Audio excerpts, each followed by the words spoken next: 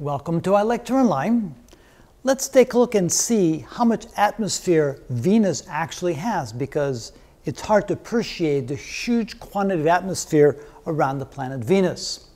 One way to do that is to look at the atmospheric pressure and realize that we take Earth's atmospheric pressure and multiply that times 92, because the atmospheric pressure on Venus is 92 times the atmospheric pressure on the Earth, which means that the atmospheric pressure on Venus is a whopping 1,352 pounds for every square inch of surface.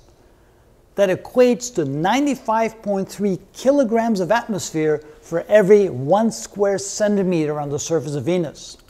Now we can use that to find the total mass. We take the mass per unit area and multiply that times the area of the planet. So we have to convert the mass per square centimeter to the mass per square meter. So we do that here, 95.3 kilograms per square centimeter. There's 10,000 square centimeters in a square meter, and then we multiply that times the area of the planet, 4 pi r squared, and we get a total mass of 4.4 times 10 to the 20th kilograms. That's a big number, but how do we get kind of a comprehension of what that actually is?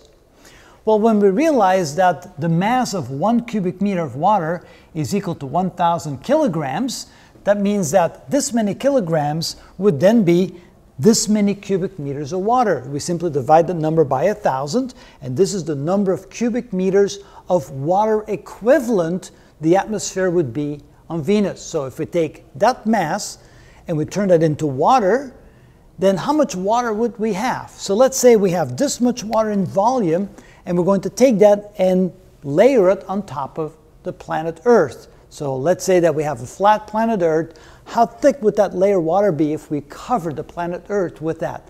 The mass equivalent of the atmosphere of Venus in terms of water.